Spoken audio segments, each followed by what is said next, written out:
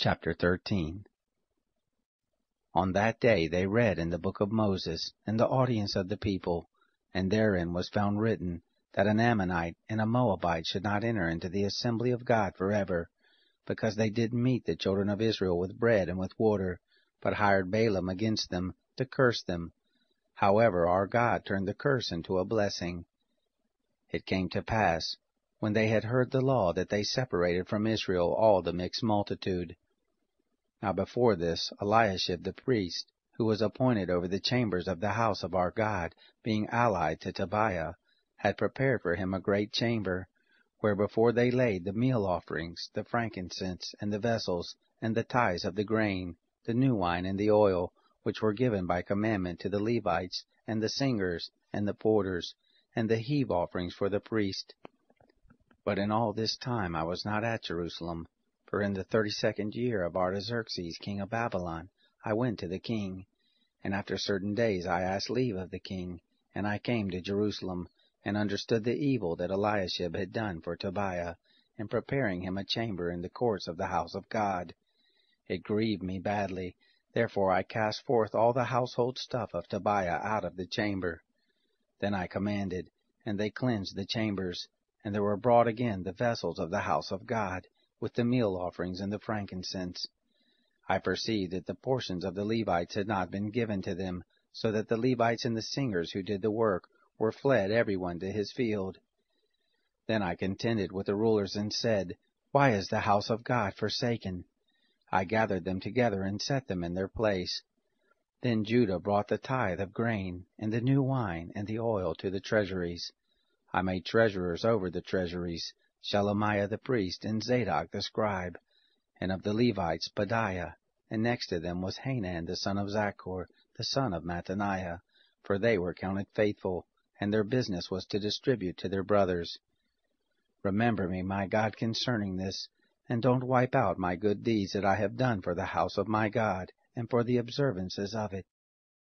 In those days I saw in Judah some men treading winepresses on the Sabbath, and bringing in sheaves, and loading donkeys with wine, grapes, and figs, and all manner of burdens, which they brought into Jerusalem on the Sabbath day. And I testified against them in the day in which they sold food. There lived men of Tyre also there, who brought in fish and all manner of wares, and sold on the Sabbath to the children of Judah and in Jerusalem. Then I contended with the nobles of Judah, and said to them, What evil thing is this that you do, and profane the Sabbath day? Didn't your fathers do this? And did not our God bring all this evil on us and on this city? Yet you bring more wrath on Israel by profaning the Sabbath. It came to pass that when the gates of Jerusalem began to be dark before the Sabbath, I commanded that the doors should be shut, and commanded that they should not be opened until after the Sabbath. And some of my servants I set over the gates, that there should no burden be brought in on the Sabbath day. So the merchants and sellers of all kind of wares lodged outside of Jerusalem once or twice. Then I testified against them, and said to them, Why do you lodge about the wall? If you do so again, I will lay hands on you. From that time forth they came no more on the Sabbath. I commanded the Levites that they should purify themselves, and that they should come and keep the gates, to sanctify the Sabbath day. Remember me, my God, also, and spare me according to the greatness of your loving kindness. In those days also I saw the Jews who had married women of Ashdod, of Ammon, and of Moab, and their children spoke half in the speech of Ashdod, and could not speak in the Jews' language, but according to the language of each people.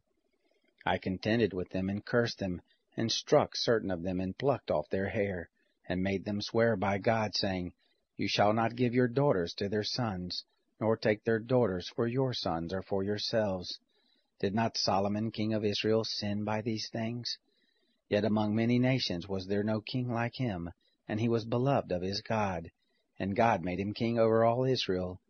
Nevertheless, even him did foreign women cause to sin. Shall we then listen to you to do all this great evil, to trespass against our God in marrying foreign women? One of the sons of Joiada, the son of Eliashib the high priest, was son-in-law to Sanballat the Horonite. Therefore I chased him from me. Remember them, my God, because they have defiled the priesthood, and the covenant of the priesthood and of the Levites.